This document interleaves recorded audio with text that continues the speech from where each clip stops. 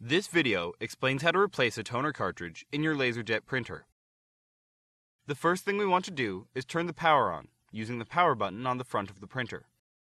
Next, extend the output tray on the top of the printer. Open the print cartridge door to access the cartridge.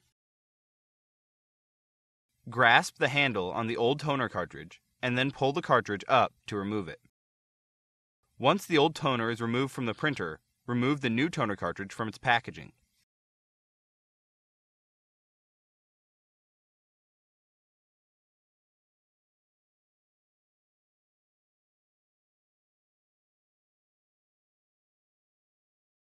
Sometimes toner can settle inside the drum and cause poor print quality.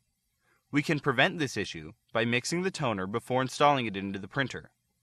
While holding the cartridge from its sides, rotate the entire cartridge 6 to 8 times to fully distribute the toner throughout the cartridge. Next, pull the orange tab until all the tape is removed from the toner cartridge.